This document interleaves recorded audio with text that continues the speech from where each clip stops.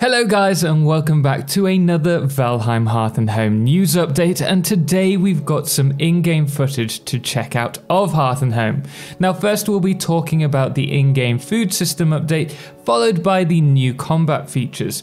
As noted prior to Hearth and Home, food may give a buff to stamina or health, but generally each meal balanced pretty evenly. Well, Hearth and Home switches that out by giving us food that focuses on stamina, health, or a balance of the two.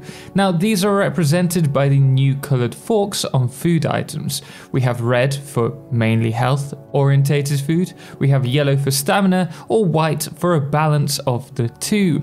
Now this will be useful depending on whether you're building and need, for example, lots of stamina, or if you're exploring dangerous dungeons where you may need extra health. In Hearth and Home, when we consume food, there will now be a real-time timer on the food, so we know exactly when we will need to eat more food.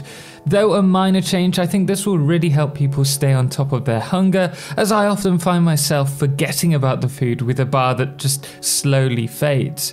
In the next clip, they go on to talk about how stamina and health will also affect combat styles in game, so you may want to focus on a given food for your particular playstyle.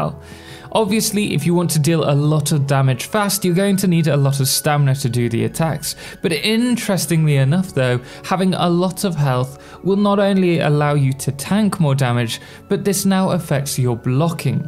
Higher health will allow you to block more, and along with this is a new stagger bar. So if you favour stamina over health, you'll actually have to be more careful with blocking, as you may find yourself staggered to similar how we can stagger our enemies in game. This in itself is really nice to see, as it will give more variety in multiplayer servers where you and a band of friends can focus on your own fighting styles. You can actually have designated tanks or high DPS players. This does mean though that for single players that you're probably going to want to go for a balance of food and stamina, or make sure that you stay far enough away from the enemies so that they won't stagger you all the time. I'm also loving these little weekly updates that they're currently giving us. It feels a little like Kindle is starting to burn, and that possibly within the next 4 weeks, Hearth and Home will be released to us, and I really cannot wait for it.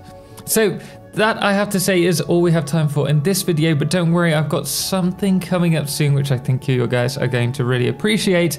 But anyway guys, thank you so much for watching, and thank you so much to our amazing patrons, most notably our Solar Eclipse patrons, the Calamity and Cerebral Tag, as well as our Lunar Eclipse patrons, Dixie Chris and James Irwin, as well as our Blood Moon of the Day, Papa Snoozy. Anyway guys, until next time, let me know what you thought. Ciao for now.